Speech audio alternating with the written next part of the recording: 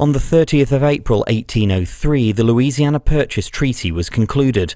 France agreed to sell 828,000 square miles of territory stretching from the Mississippi River to the Rocky Mountains, and which doubled the size of the United States. New Orleans offered important access to both the Mississippi and the Gulf of Mexico, so was vital to American trade and the provision of supplies to the new western territories that were being settled.